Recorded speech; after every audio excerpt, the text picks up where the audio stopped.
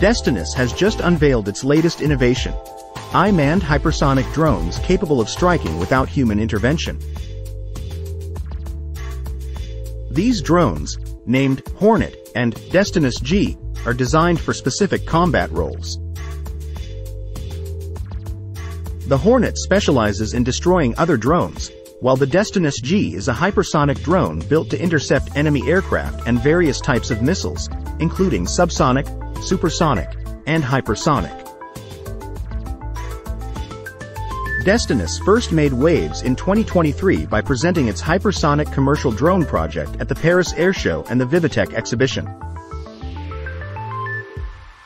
This Swiss startup, founded by engineer Mikhail Kokorich and now with an office in Paris, has expanded into the military sector and supplied hundreds of drones to Ukraine.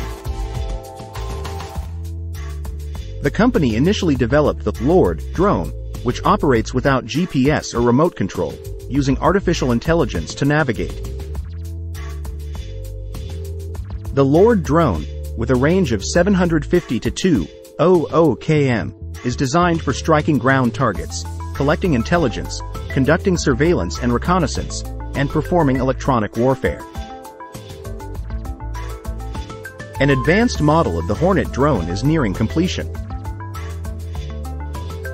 This drone will not only map and act as a telecommunications relay but also destroy Russian drones mid-flight using AI technology. In Ukraine, the Hornet drone could target Shahed drones or Russian reconnaissance drones that locate artillery positions. Engineer Mikhail Kokorich announced that mass production of the Destinus G hypersonic drone will begin soon.